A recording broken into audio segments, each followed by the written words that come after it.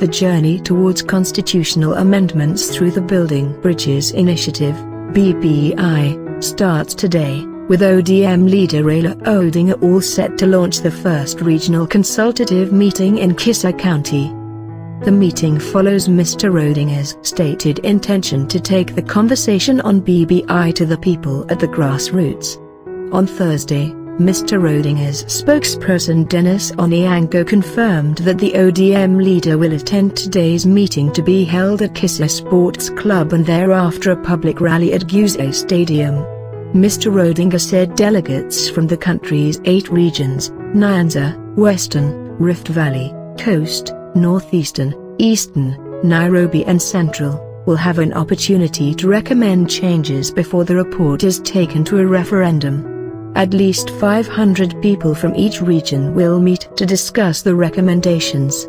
Their final draft will then be taken to Kenyans to decide on the future of the report, Mr. Odinga told a gathering in Wando village during the burial of Ms. Dorcas Kajwang, mother of Homa Bay Senator Moses Kajwang and Rarica MP Tom Kajwang. Today, at least 3,000 delegates, 500 from each of the 6 Nyanza counties, will converge in Kisii to begin the conversation that could lead to a myriad of changes to the BBI proposals. Western leaders will hold the second meeting on January 18th. Similar events will take place in other parts of the country. Already, Deputy President William Ruto's allies are jittery, saying there is a hidden agenda in the meetings.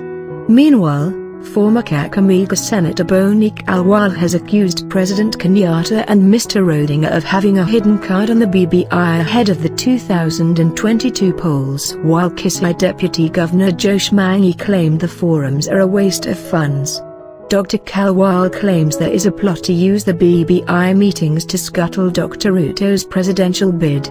They brought us BBI 1 and we found it acceptable, but then, out of the blue, they decided to call for BBI 2. Given the behavior of the owners of the BBI, Uhuru and Raila, we put on hold any debate as to when we can have a referendum, he said.